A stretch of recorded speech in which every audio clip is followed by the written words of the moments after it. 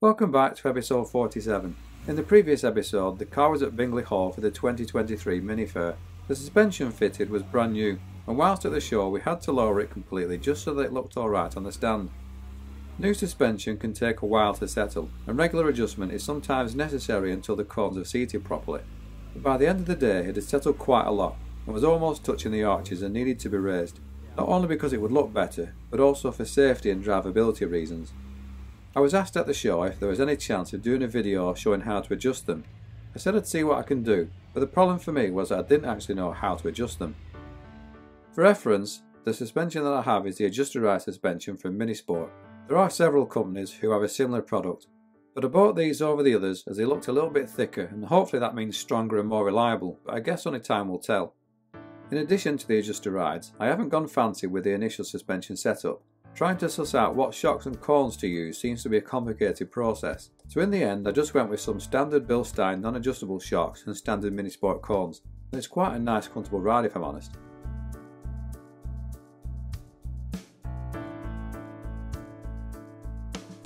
We fitted all of the suspension during the rebuild of the car. The front Adjustarides were fitted with the front subframe out of the car.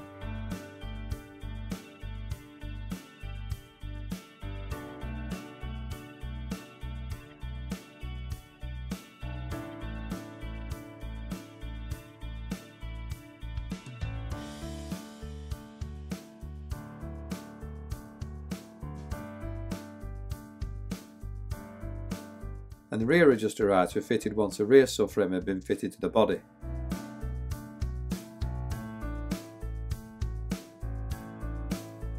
You can see here how low the suspension has dropped, and this is with the suspension at the lowest setting, which isn't ideal for driving.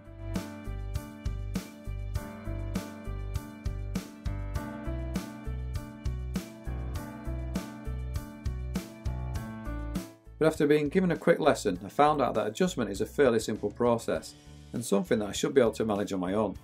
Now, although I was shown what to do, I did actually forget a few things and made a few mistakes that I had to go back and sort out, but that's all part of the learning experience, I guess, and why I always say my videos aren't designed to be tutorials, just videos of me working on the car and learning as I go along. But hopefully this video does give a little insight into what's involved in adjusting the suspension. It may be that others do it different to what I'm doing here, and I guess the same can be said for many jobs on a Mini. First thing was to get the car raised off the floor. Note to self, I need to get myself one of these low entry jacks. It was really easy to use and much better than the jack that I currently own. Ideally you might chop the wheels and jack and pack the car for safety as it's raised. I removed the wheel nuts carefully with a battery drill for speed as they weren't on tight or torqued up yet, so they came off fairly easy.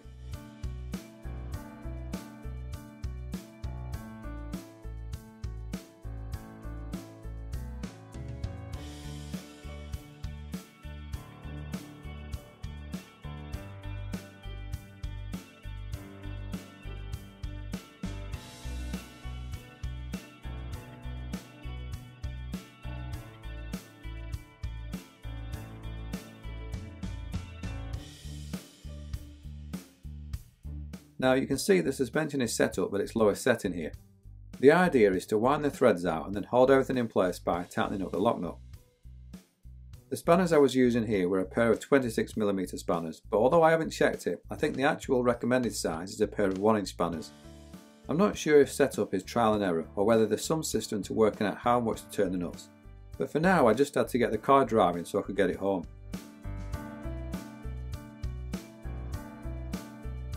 Initially I just went with the rear set to 3 threads showing, and that seemed to work quite well.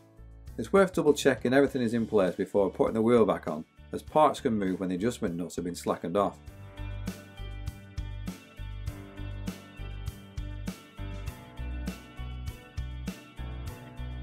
Now this is where I made a few mistakes, but I have since rectified them. I also wasn't sure of the torque settings for the wheels and couldn't find the info anywhere.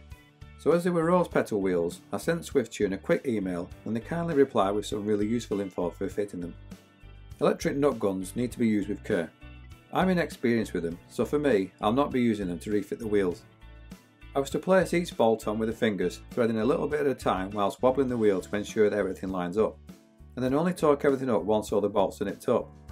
Copper slip was to be applied to the threads and the bolt, and torque settings I think are 43 to 45 foot-pounds.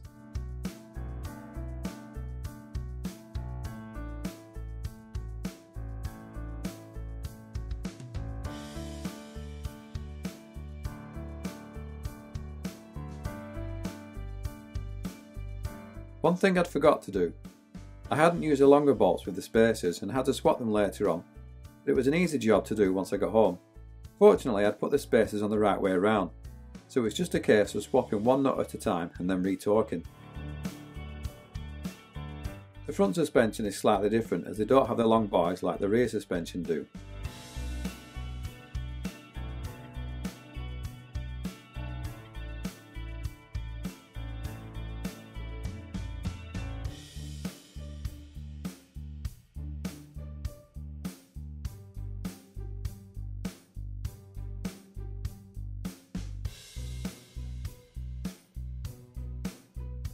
But the principle is still the same. It's just a case of winding the nut and nipping up the lock nut.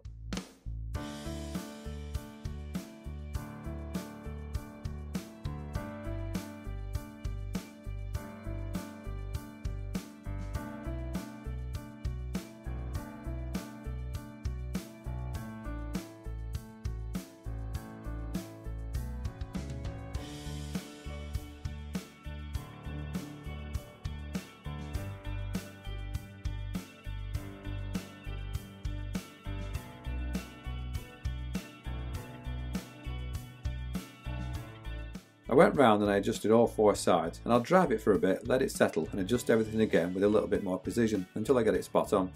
I seem to remember seeing a height setting guide in one of Minisport's blog posts, so I'll just cross-reference that at some point.